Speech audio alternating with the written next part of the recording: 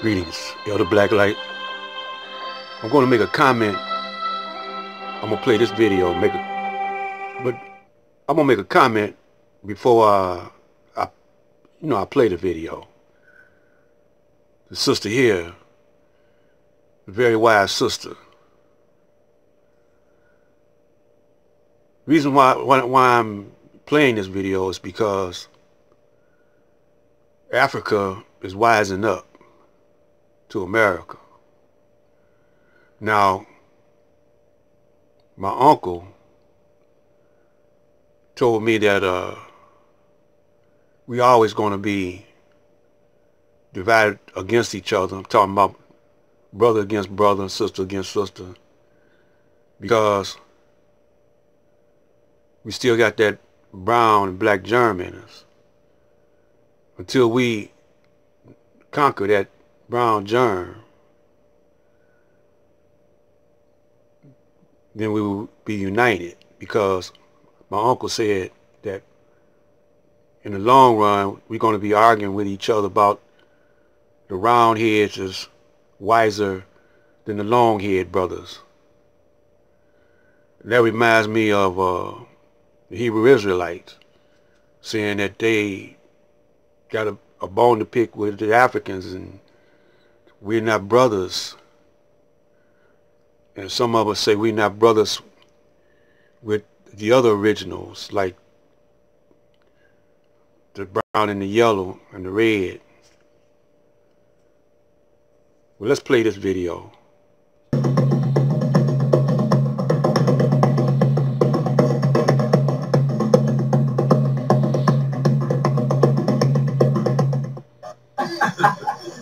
But we're also just as stupid, because we allow it to happen.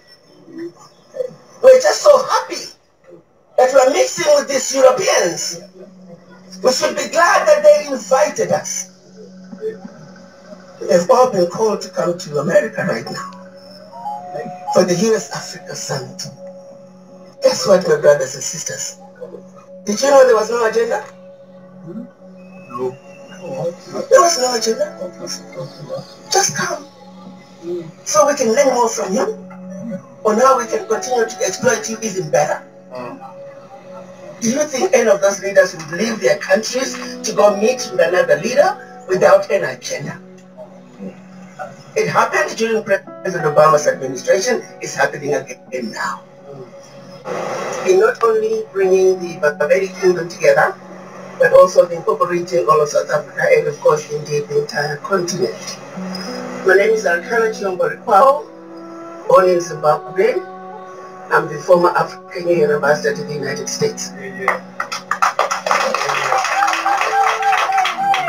During my tenure, my mandate included mobilizing the African diaspora from all over the world, not just continental Africans, but also African Americans, Afro-Latinos, Afro-Caribbeans, all people of African descent, to come together, to unite, and participate in the building of the Africa that we want.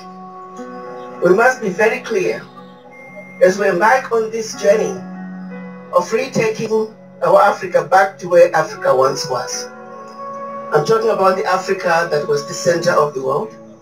I'm talking about the Africa that taught us what it means, we as humanity in general, regardless of our color, what it means to be human, what it means to be civilized. I'm talking about an Africa that once was the center of the earth. The question then becomes, my brothers and sisters, what is ailing the Barbaric Kingdom? What is ailing the Limpopo? What is ailing South Africa? What is ailing Africa? How did we get here? And as we move on this journey, we must understand the genesis of what, no matter where you meet us as a people, we are the most endangered species on earth. Be it black people in South America, go to their communities. What ails them also ails us here in Africa. Black people in America, black people in the Caribbean, the world has put a system in place to see to it, no matter where we are as people of African descent, we are subjected to the same pressures that is always going to be difficult for us to find ourselves having a leg up. I'm talking about the world financial systems that were created in the 1940s with the shared understanding that their success is based on the failures of developing nations. Of course, the majority are in Africa. I'm talking of world trade systems that were put in place to make sure that Africa will continue to be the provider of raw materials in order to create jobs for the Western world.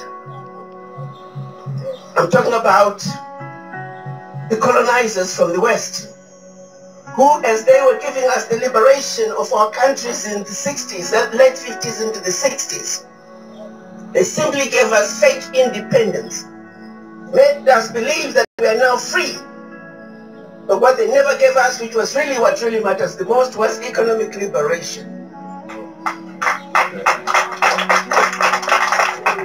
The multinationals that existed in all of Africa prior to liberation, they have never left our beloved continent.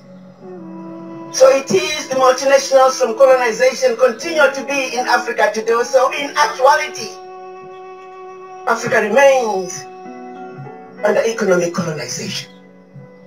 We must understand that those multinationals continue to siphon trillions out of Africa every day, beginning with right here in Limpopo.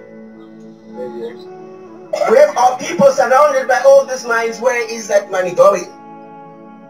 As we speak today, 75% of all the minerals traded at the London Stock Exchange are coming from Africa. And none of them are owned by us, Africa. That includes minerals coming from a region right here where we are standing. You fail to benefit from what belongs to you simply because of the policies that were put in place back yonder. The question is, where do we go from here? What I find most disturbing is the fact that we as Africans, we don't understand the fundamentals of what has been done to us. Allow me to highlight a few areas that I think if we are to understand why this ailing African tree of life cannot come back to life.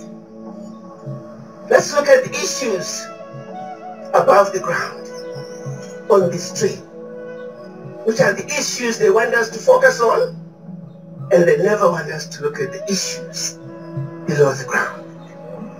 The issues above the tree, above the ground, we're talking about poor access to healthcare, poor access to education, poor leadership. Let's stop it right here for a minute. See, this is bigger than Tahaka Bay and Tariq Nasheed and Ye and all this beefing we doing. Can't you see that the devil is in the mix? If y'all can't see that, I mean, common sense. Oh, I forgot. Common sense ain't so common no more. I'm Black Light, telling the truth, passing the mic with the kind of flavor that will save you and the kind of knowledge you won't get in college. It's time to rise and shine. It's prime time. Assalamu alaikum.